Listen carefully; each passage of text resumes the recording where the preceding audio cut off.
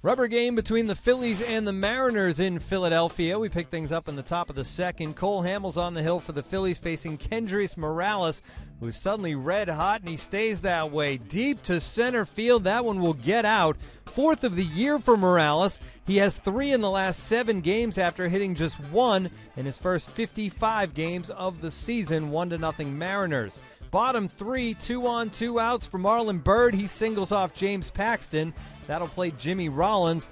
The game is tied up at 1 apiece. Bottom 4, it's 3-1 Mariners now. Andres Blanco lines one off the leg of Paxton, and then he gathers himself, gets the ball, and throws it down the right field line. That'll be an E1, so the runners move up to second and third. Take another look, line drive right off Paxton's leg. The trainers would come out, take a look, but he would eventually stay in the game, but the inning wouldn't get any better. Next batter, Cole Hamels. The pitch, and it's going to get away. That's a pass ball on Jesus Sucre. Will Nieves comes in to score, and it's a 3-2 ball game. Later in the inning, 3-3 now. Chase Utley facing Paxton.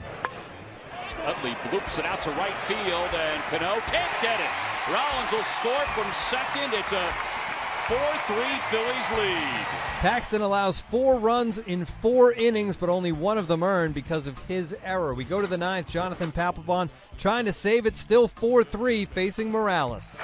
And a called strike 3. The Phillies have taken 2 of 3 from the Seattle Mariners as Kendrys Morales goes down looking on strikes. So the Phillies win it 4-3. The bullpen was great. They go 4 scoreless innings, striking out 9. Hamels improves to 7-6, but does see his streak of 8 straight quality starts come to an end. He goes 5 innings, allowing 3 earned runs. Paxton falls to 3-1, taking his first major league loss in his 10th game.